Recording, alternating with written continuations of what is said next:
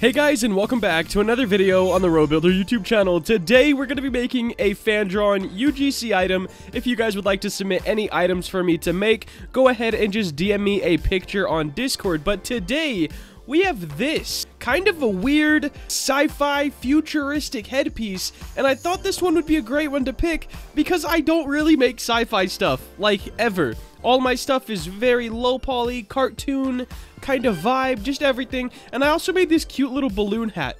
And I'm thinking about actually uploading this one to the catalog. I, kept it in all of the requirements and everything.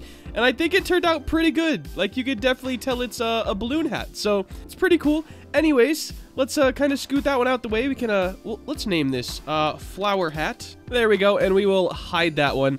And guys, today we're going to be working on this guy right here. Now, ideas on how to do this, I think I'm going to start with a cylinder, and it kind of looks like a UFO off the side of this guy's head, just slanted sideways. So I'm going to, when I make that, I'm going to make it a normal UFO, and then I'll just turn it 90 degrees.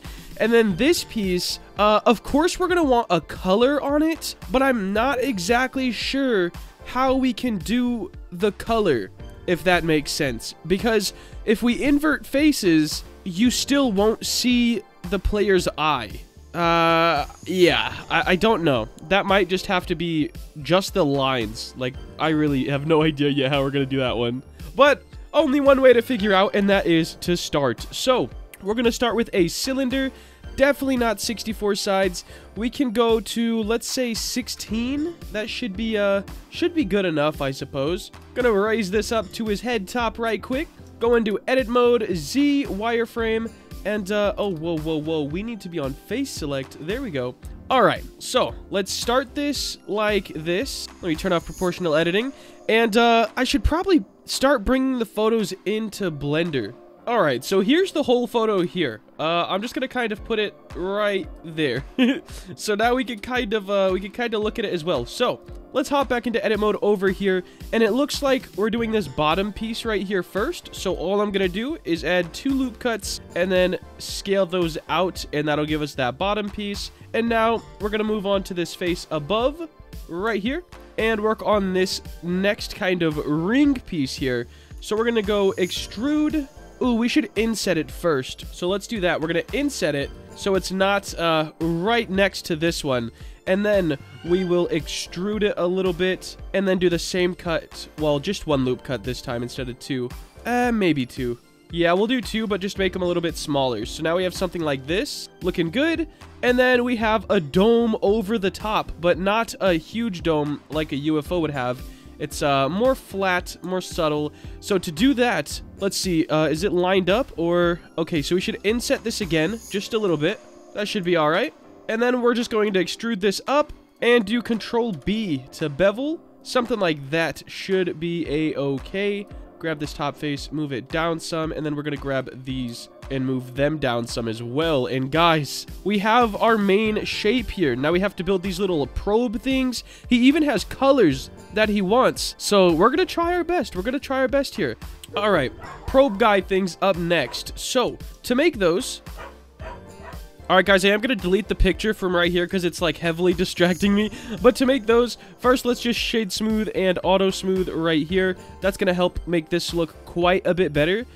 We may kind of work on it a little bit more too. I'm not exactly sure what I want to do with that yet. I also want to extrude this and scale it in again so it's just smoother on the top. See, now we don't have that huge flat face. It's just quite a bit more smooth. Now, let's bring in another cylinder, and for these, it looks like they're just small kind of antennas, so we're gonna need 3 of them up here. We'll go about this size, grab this top face, move it up, scale it in, and then I think I'm just gonna extrude this, add in 2 loop cuts, and then scale those so it makes like that ball on the top, and then shade smooth, auto smooth on that, and bring it on in. Now, we want these to be like the same distance, I guess, from each other.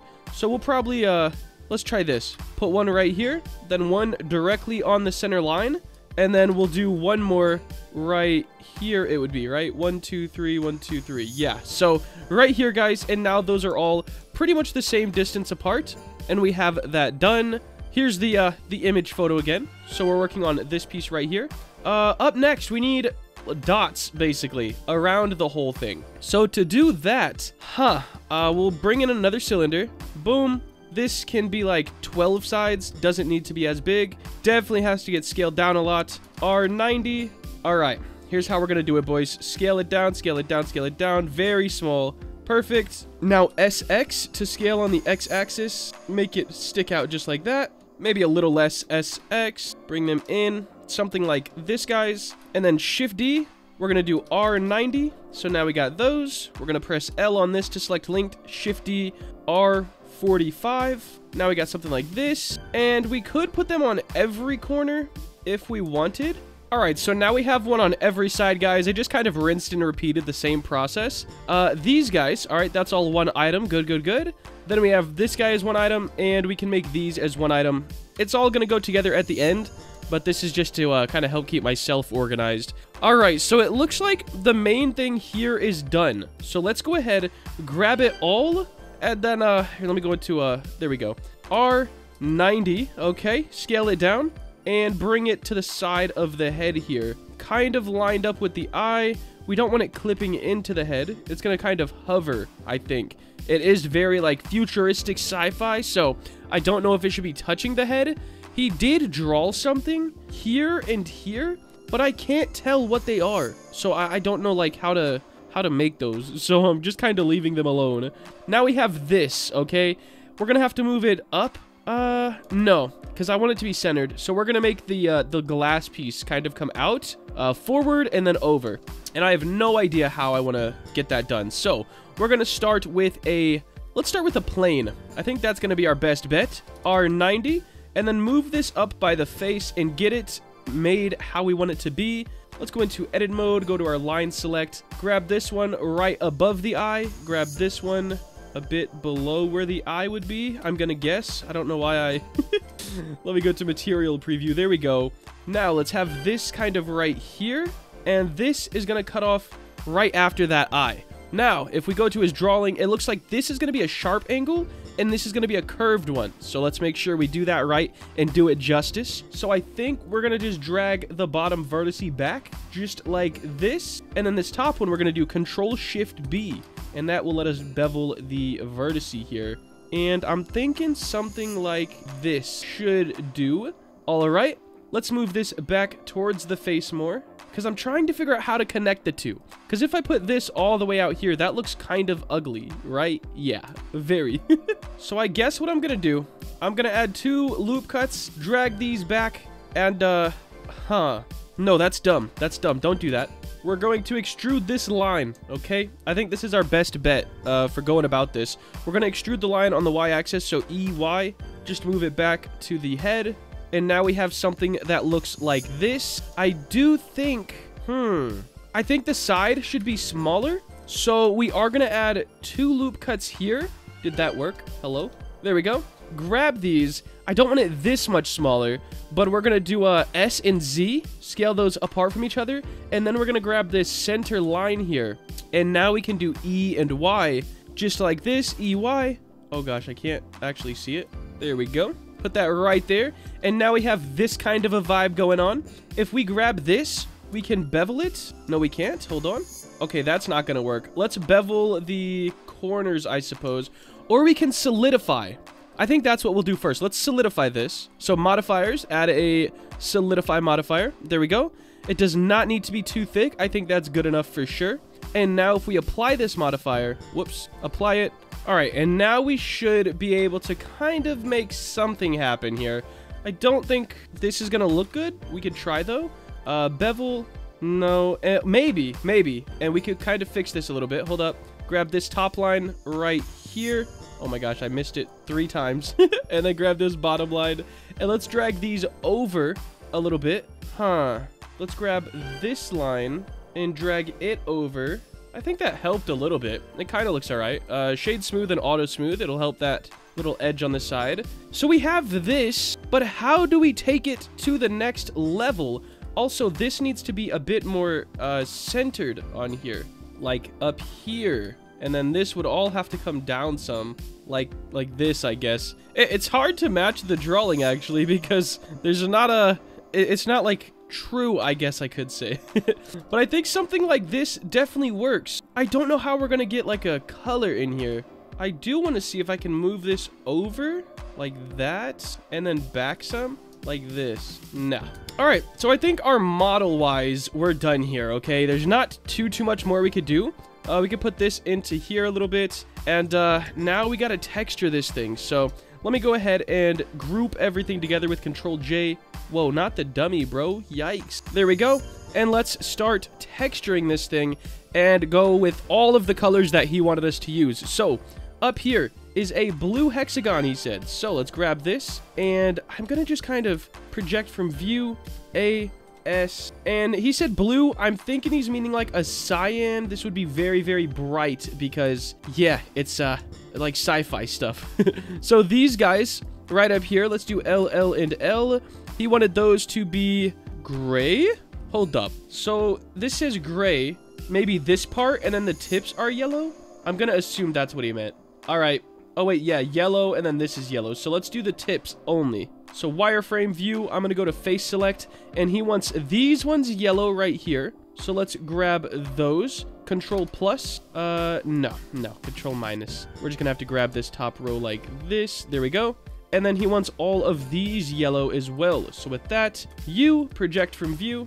I'm going to grab all of these, press G, move them into this, and then we can just kind of scale this and make it yellow. I am going to kind of shrink it down so it's not as harsh of a gradient. There we go. I should probably add my texture to this too so we can watch it work, you know? Image texture right there, and a boom, color grid. So here's what we got so far, guys. Up next, we need to do the grays, and it looks like these poles are going to be gray, and this base is going to be gray. So for that, I'm just going to do it like this, and then Control plus. There we go.